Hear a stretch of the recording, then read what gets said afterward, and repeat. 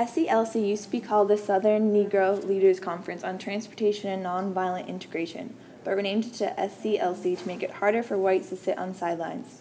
SCLC now means Southern Christian Leadership Conference. It was founded in 1957 at the conclusion of the Montgomery bus boycott led by Rosa Parks. SCLC is different from the SCNN because it operates as an umbrella organization of affiliates.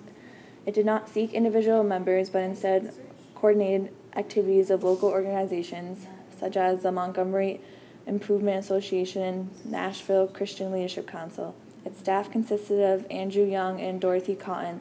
They trained the local communities in philosophy of Christian nonviolence by conducting leadership training programs and opening citizenship schools.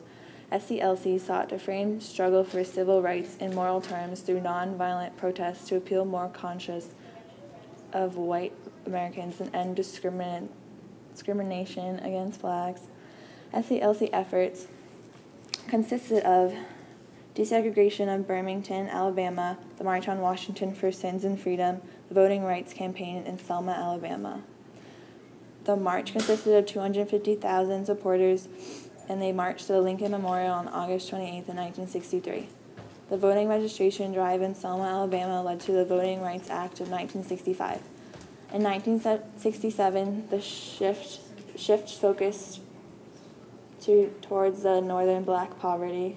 SCLC preached nonviolence to show civil rights morals as much as political issue, active against hate crimes, police brutality, drug abuse, and discrimination.